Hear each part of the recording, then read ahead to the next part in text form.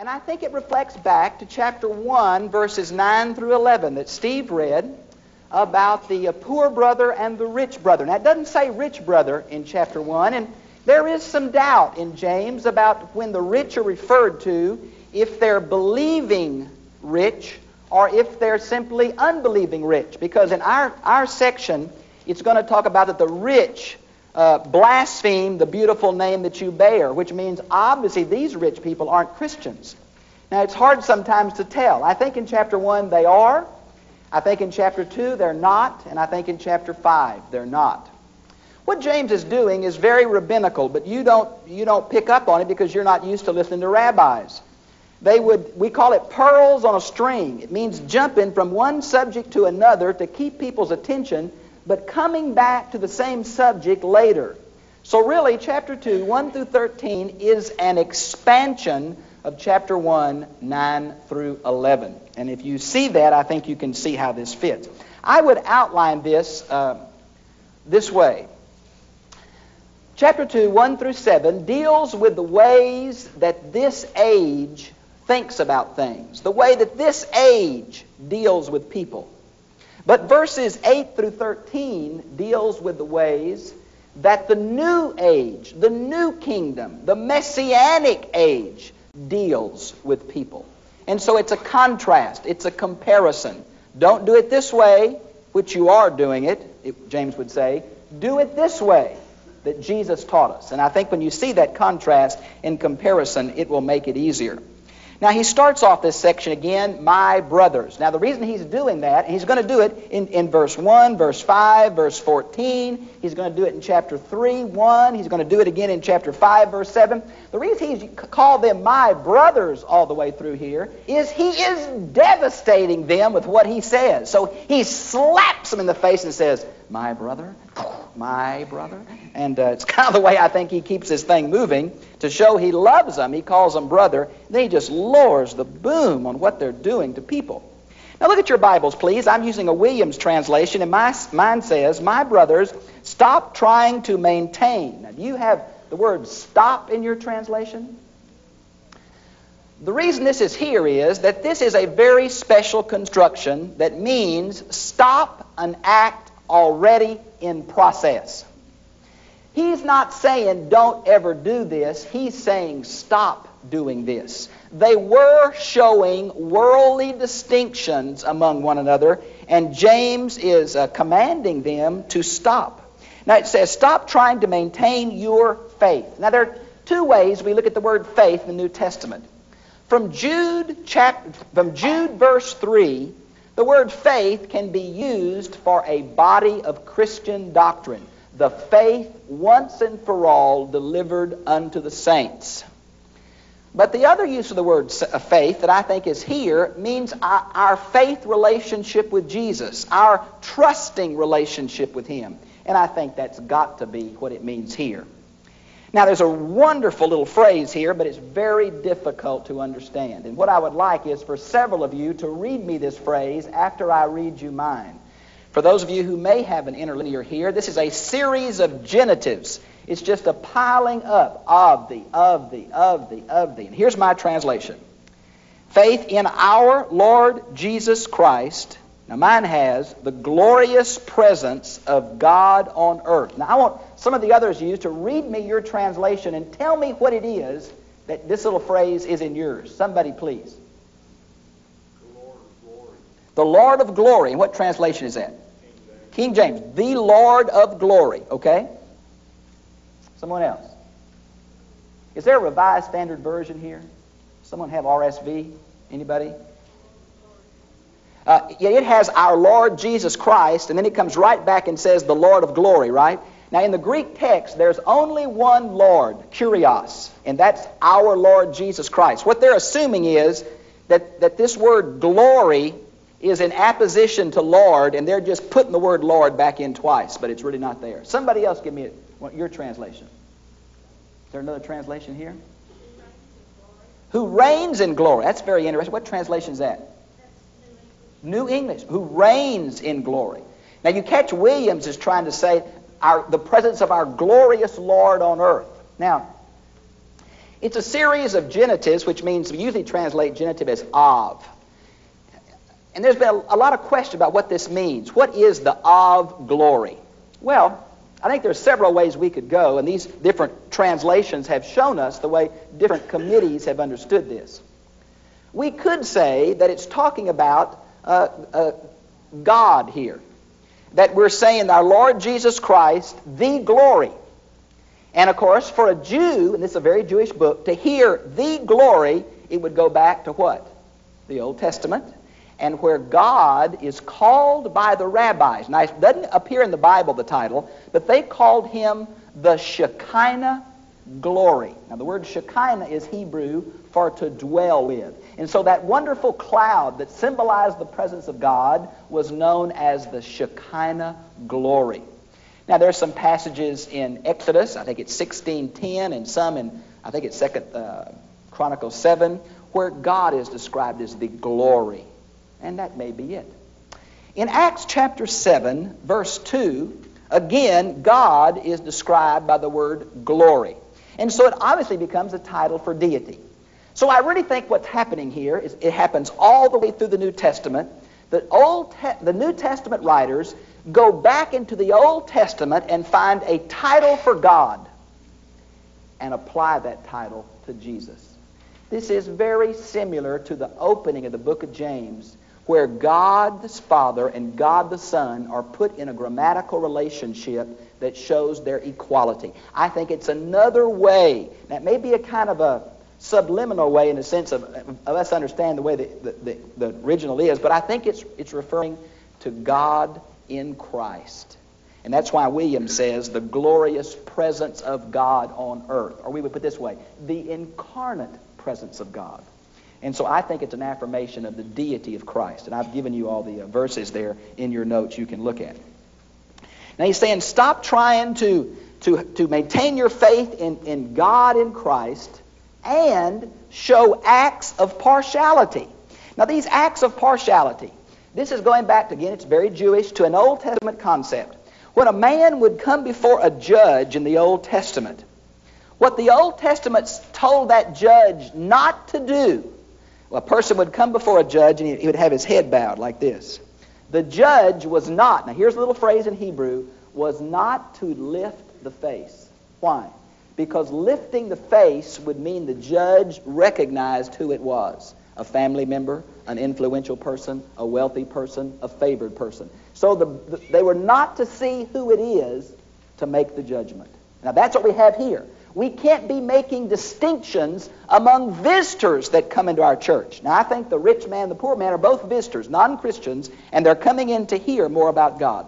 And so we can't show acts of favoritism based on worldly standards to people who are coming to our meetings. That's what this is talking about. Now there are several references in Deuteronomy to this, and I don't think they're in your notes, so I'll give them to you quickly. I hope you'll write them down so you can look them up later about this idea of lifting the face as a way of showing acts of partiality.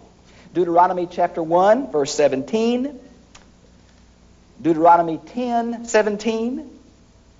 Deuteronomy 16, 19, Deuteronomy 24, 17, a couple more. Leviticus 19, 15, that wonderful passage about Cornelius and Peter, Acts 10, 34. And I would add here, I think Paul's summary statement in Galatians 3, verse 28 is very important, where it says there's no more Jew, there's no more Greek, there's no more slave, there's no more free, there's no more man, there's no more woman. We are all one in Jesus Christ, which means that every distinction that men put up between themselves, God in Christ has removed. Put it another way, you've heard it in a cliche. The ground is level at the foot of the cross. God does not look with partiality. He just sees people made in His image. So if God's that way, then God's children should be that way. Now look at verse 2. We have an if here. If a man, this is a third-class conditional sentence that says this could possibly happen. It doesn't really mean it did happen. This is kind of like he's making, it's not a parable per se, but he's making a hypothetical situation. Let's say this did occur. that on one day a very wealthy person, well known, obviously a wealthy, came to your meetings, and at the same time a street person with all the accoutrement, sights and sounds of both came to your meeting at the exact same time. Now he describes this little example of what it means. Now the word gold ring here means gold-fingered. And we know in the ancient world that a gold ring was a sign of wealth, and many times they wore more than one of them. And we often know that you could rent a gold ring for a really big party. So you can catch kind of the status symbol of this gold ring, right? So here comes a man, and he must kind of walk in like this, you know. Check me out, right? So he has these gold rings on. And he's dressed in bright, shining clothes, meaning, you know, the expensive kind of bright clothes. And notice here, now watch your translations. I want you to look at the marginal note or any kind of thing it might say. Do you have the translation, your meeting, your assembly? Or do some of you have your synagogue? Anybody have synagogue? What translation? New American. It is the word synagogue, surprisingly enough. Now, I think that James is a very early book, where believers are still meeting in a context of unbelieving Jews. So I think synagogue is quite appropriate. A matter of fact, in that famous passage in Hebrews 10:25, where it says, "Do not neglect the assembling of yourselves together," that's another form of this very same word, synagogue, together. And so I think it does reflect a very early time before the synagogue and the church split. Comes into your synagogue. At the same time, a poor man clad in dirty clothes. You can almost see them now. It's standing at the back door. And you pay special attention to the man who wears fine clothes. And you say to him, we're just so glad to have you. That's a paraphrase. Sit here in this very special place. You know, sit up front. Here's my stool. Use my hymnal. You know. Now, one reason I think this is a synagogue is this is a place of honor. And folks, the Jewish synagogue had places of honor. They had seats reserved for the wealthy, powerful leaders. And that's what I think we're referring to here. And this other guy comes in, you say, sit over there, brother. And the implication here is, sit at my feet. There's no chair for you, so just kind of scoot over in the corner and, for goodness sakes, don't say anything. Catch what's happening? Yes, it's worldly distinctions here. James comes right back and says, verse 4, "Do you not make improper distinctions among yourself and prove to be critics with evil motives?" Not the people that came in, not the rich man, the poor man. The people in the church, the people in the synagogue are acting different ways toward them. Now, Jesus died for both of them. Jesus loves both of them. The one who's most likely to respond is the poor man. But this group of believers is pampering the wealthy and persecuting the poor. Now, he says, and you have evil motives when you do that. Look at verse 5. The word is an imperative. Listen up. That's kind of what they would think with that. Listen up now. Imperative. Listen now. Take note of this. My dearly loved brothers, has not God, three things are said about the poor, very important. Has God not chosen the poor of this world to be rich in faith?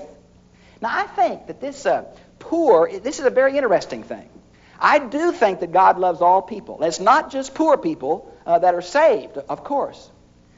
But the majority of people in the early church were poor people.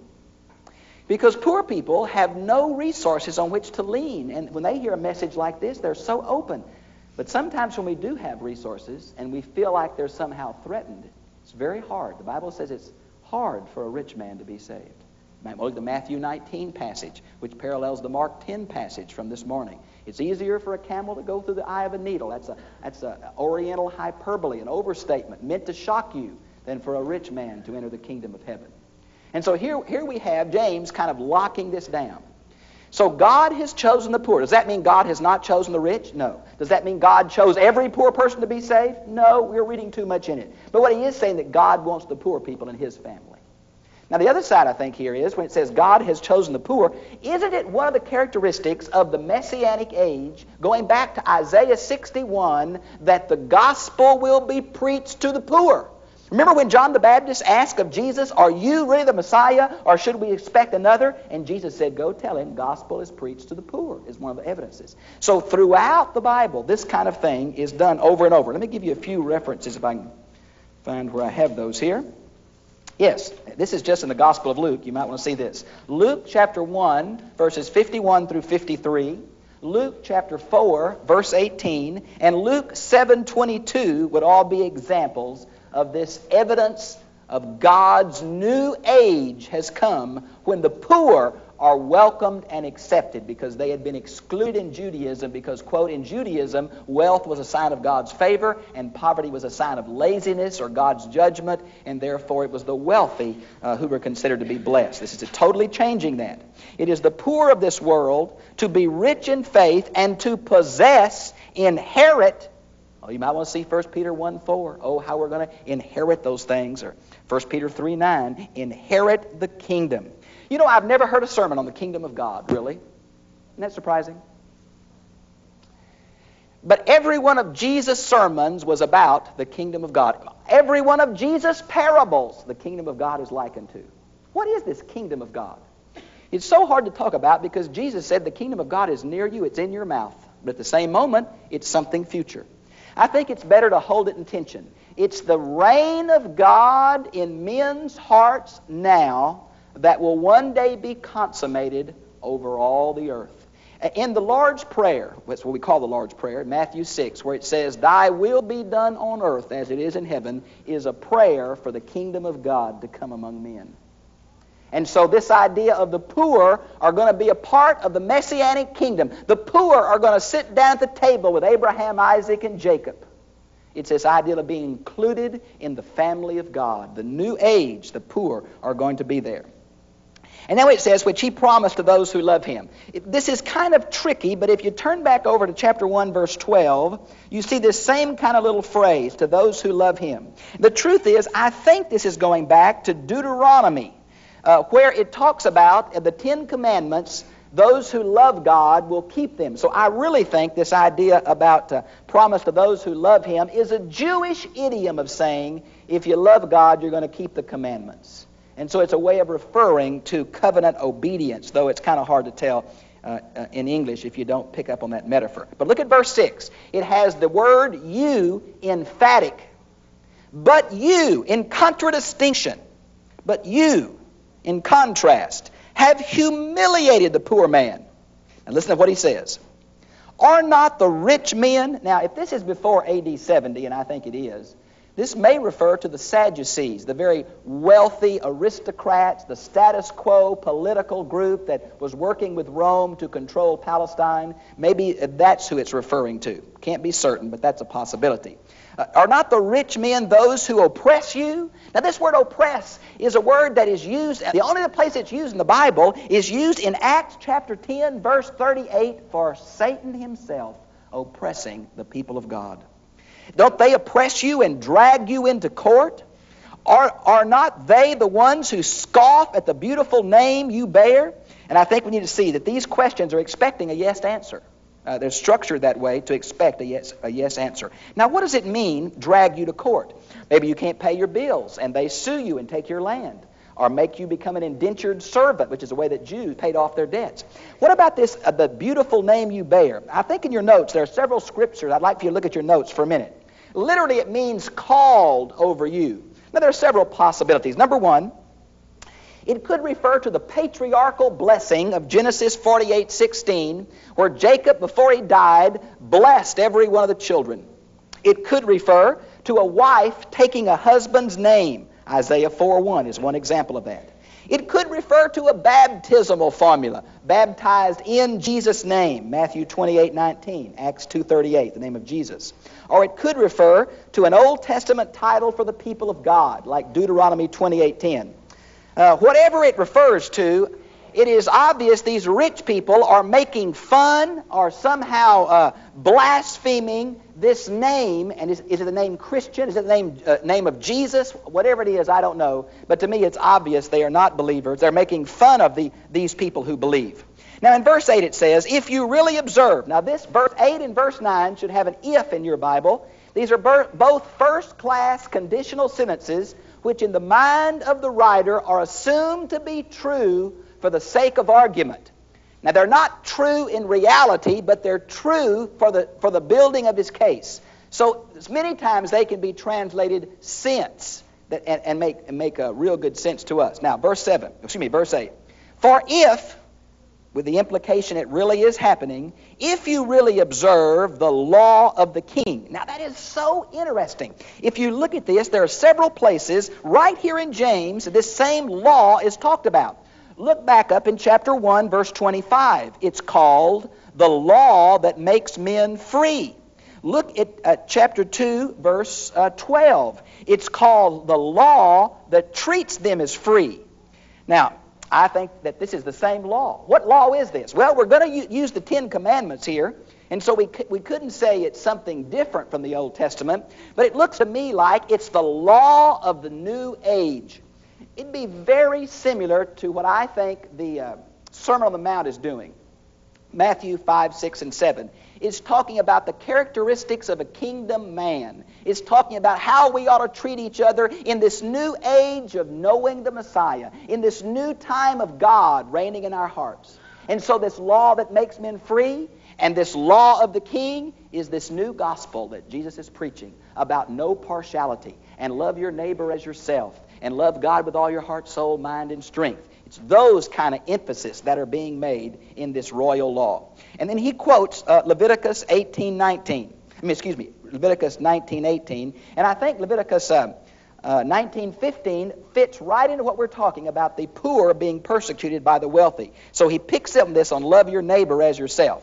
I want to take one little aside here and just say this to you. I feel like one of the real problems of America is that we have such poor self-images about ourselves because we're thrust into this performance mold. And everybody can't be successful in a society. Everybody just can't be. And if we only get our self-worth from our performance, then if that's the only thing you have to like yourself about, then you really get into a problem. May I say to you, when the Scripture says you must love your neighbor as yourself, is a kind of a backdoor way of saying there is an appropriate self-love. We've got to thank God for what He's doing in our lives and be grateful. There are some folks who have such poor self-images that I don't want them to love me the way they love themselves. Yuck, they would beat me up or hit me over the head or something. No, we need to have a positive sense of who we are in Jesus Christ and then treat others as we'd like them to treat us. Love your neighbor as you love yourself. I think that's really important. This is only part of, Jesus usually summarizes the Ten Commandments by quoting this Leviticus 19 and by quoting Deuteronomy 6 about loving the Lord your God with all your heart, soul, mind, and strength. But in this context, James just needs to make use of this one. Then in verse 9, but since you are showing partiality, you are committing sin.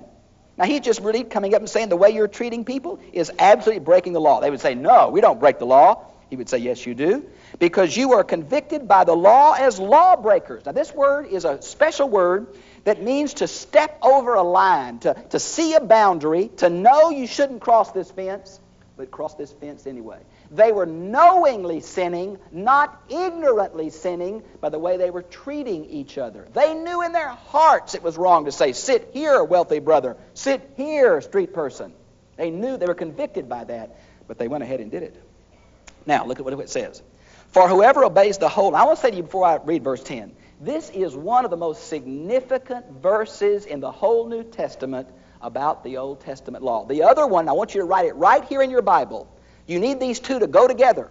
The other one is Galatians 3, 15 through 19. Write that in the margin if you don't have a reference Bible. Right here by verse 10, Galatians 3, 15 through 19. This is so powerful. And if you're trying to be, and I really believe, and I'm going to try to stir you up, so just don't throw anything. I really believe you can be saved by works. I'm going to let it sink in a minute. Okay. If you keep all the law from bar mitzvah to death, and you never break one time, you can go to heaven. But if you break one law one time, the way is permanently closed. And Paul would say that all of us have done one, at least one. Right? So, and I think what we're saying, man wants to be right with God, God gave him a way. But the problem is man couldn't do it. Man couldn't perform what God gave him. So all men are in need. So if they don't love their brother, they would say, well, we don't kill, we don't steal, we're pretty good. And James says, the way you treated that poor man shows me that you're a sinner. Because if you break the law one time by showing partiality, which Deuteronomy says you can't show, and you showed it to that man, you just broke the law, and you're guilty before God. It's a powerful Jewish argument. Now, what in our day, what we tend to do is say, well, listen, man, I go to church, and I tithe, and I do all this stuff, and I witness. I got this little problem in my life, but it's just this one little area, just this one little thing. I do all this other stuff so well, surely. No.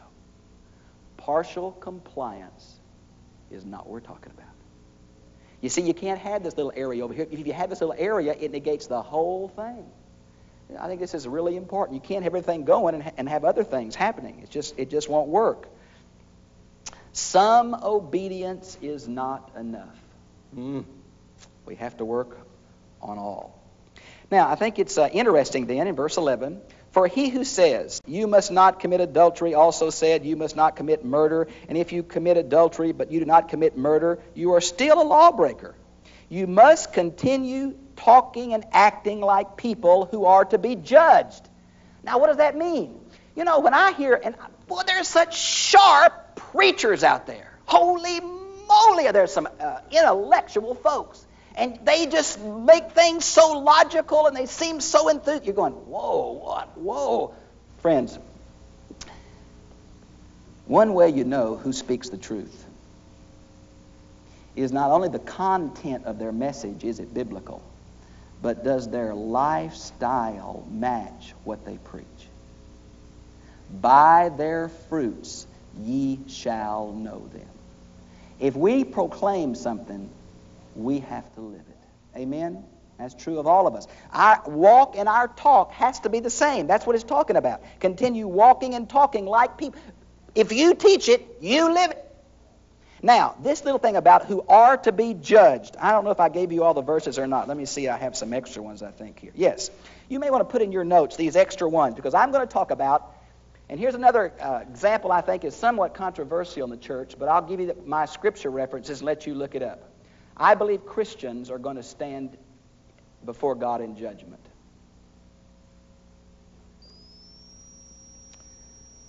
Want to get your pencil out? 2 Corinthians 5:10 is a classic passage. We shall all stand before the judgment seat of Christ. But here are two others. Matthew 25:31 and following is the great white throne judgment, sheep and the goats. And then Romans 2, verse 6 and 16. Now, I really think that Jesus Christ's blood cleanses from all sin. So if I'm really cleansed, and my sin has really been forgiven and washed away and is white as snow and is gone and God's not going to bring it back, then what in the world am I going to stand before God for? I think we're going to give an account of some of this kind of stuff. Some of our bad attitudes. Some of our lack of love. Maybe the use of our spiritual gifts, our availability to God's service. I think Judgment Day is going to be a wonderful and horrible day for the people of God. I think we're going to be so happy because we see the Lord. We're going to have a new body. The Lord's going to affirm us. But at the same time, we're going to see people who, because of our acts of unlove, have not come to Christ. Because of sin in our lives, they were turned away. Because we failed to witness to them, they do not know the Master. Loved ones, family members who we were nervous about sharing with, and now they're eternally doomed because we didn't speak or we spoke ugly, critically, and judgmentally, and because of that they didn't come to the Master. I think we're going to have a lot of tears on Judgment Day as well as a lot of joy. I think we're going to stand before Christ. And apparently James is referring to how Christians treat visitors. You mean that we're going to be held accountable for how we treat the rich man versus how we treat the poor? I heard Walter Kaiser, who teaches at Trinity Seminary, was saying in a sermon I listened to, he said, you know, there's going to be two lines in heaven.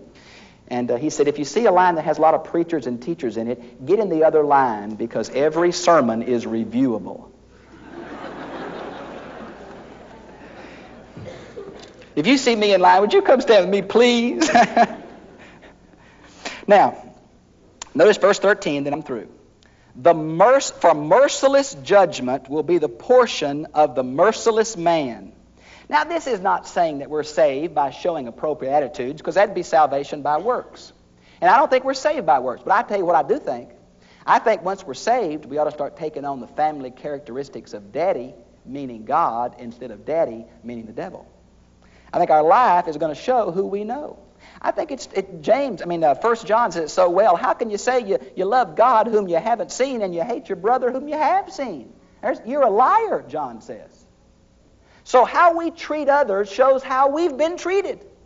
I think the verse right after the Lord's Prayer, which would be Matthew 6:13 and 14, is so scary it ought to blow your socks right off. Just ought to blow your socks. We always quote the Lord's Prayer, and we never quote the next verse after it. Oh, it's scary, scary, scary, scary. And I'll let you look it up.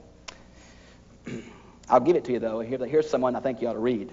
Matthew 6:14 and 15. Matthew 7, 1 through 5. Matthew 18, verses 22 through 35. My friends, the way we treat others, the way God's going to treat us. What does that mean? That doesn't mean that if I'm merciful, God will save me and have mercy. But it means this.